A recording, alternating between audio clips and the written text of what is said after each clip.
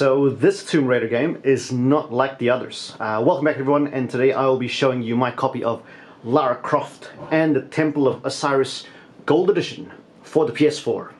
Now, like I mentioned earlier, this Tomb Raider game has a very different gameplay than the normal Tomb Raider games. It is a top-down shoot-'em-up game, kind of like Dead Nation.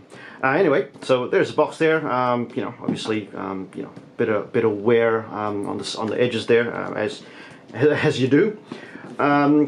It is nicely wrapped in a carded sleeve, as you can see here.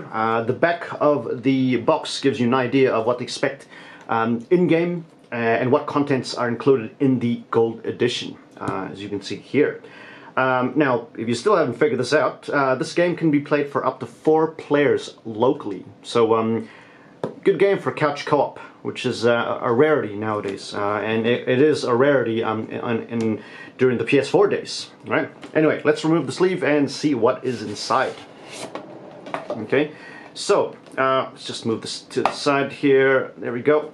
So there it is. Right, there's the carded box, as you can see there. You've got Lara Croft and the Temple of Osiris logo on the front, on the side there, on the top, nothing on the bottom, and on the back.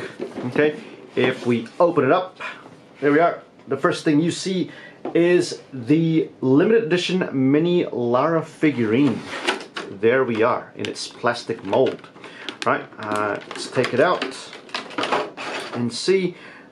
There we are. Now, build quality, I'll give this a, I don't know, maybe an 8 out of 10. It's not that great. It's got a few blemishes here and there. Not for me, by the way. It came like this already, but nevertheless, it's nice and cute. Yeah, it's pretty good. Okay. In here, you also get a printed map of the overworld. Right, there it is. So I'll open it up and show you what it looks like. I'm going to move this up a little bit, this to the side. Here we go. And there it is, the map of the overworld. It's got the 4 icons of the 4 playable characters in-game, all the different locations in-game as well. Right, there we are. And on the back, it shows you a scarab beetle that turns into a bag of gems. Now, I can't remember why that is. It's probably has something to do with in-game. Like I said, I haven't played this game in a long time. But yeah, there we are. Right. So let's put this away. Okay, the next thing you get is the art book. Here we are. Right, nice hardcover art book. There it is, the art of Lara Croft and the Temple of Osiris. Okay, and just looking through it, there's 4 icons of the 4 playable characters, heroes, I should say. You have got Lara, you've got Carter, you've got Horus, Isis, and then you've also got arts of the enemies as well. Some of these are, I believe, level bosses.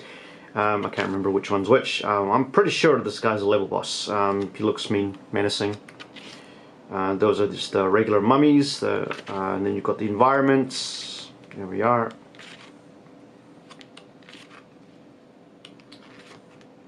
And there it is. There is the art book. Okay. And then you have the game case itself. Right, there it is for PS4. There's the back of it. Right. And if we open it up, obviously you get the Blu-ray disc. You also get a season pass with the code printed on the back, right? And that is just a an advertisement for the DLC that's coming in January 2015, right? There we go. Okay, and that's everything you get in the Gold Edition. Now, also, if you're wondering what's inside of here, there's actually nothing inside of there, right? It's there it is. It's empty. It's just there to hold everything in place. Well, to hold the case in place so that it doesn't move around.